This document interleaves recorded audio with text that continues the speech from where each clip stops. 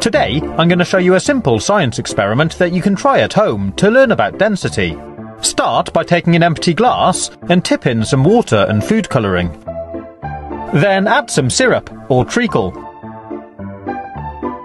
And I'm going to add a little bit more water to make the layer a bit thicker.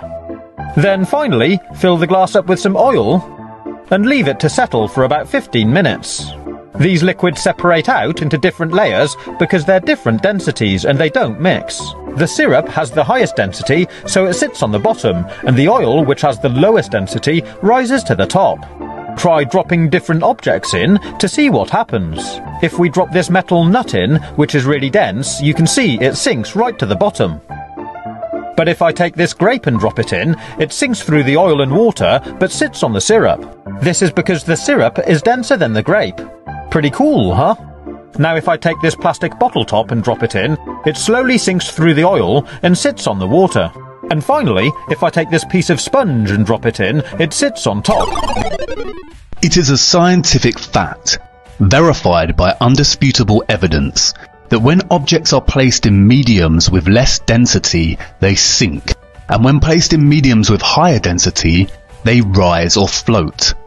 For example, a rock in water will sink because the object's density is greater than the water's density, as will a ship's anchor. Likewise, helium-filled balloons rise because they are lighter than the air. Submarines float on the ocean when their ballast tanks are empty and contain air, and they sink when their ballast tanks begin to be filled with water. This is how they manipulate their depth in the ocean, by adjusting the ratio of air and water in the tanks. This is proven by filling a balloon with 50% air and 50% helium.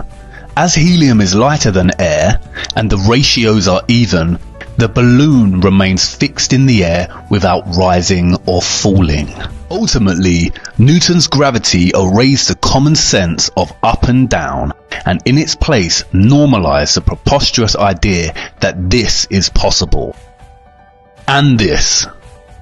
And that meanwhile, in Australia, this is nonsensical, pseudoscientific mockery and nothing more than an invention to justify the spinning spherical Earth hoax.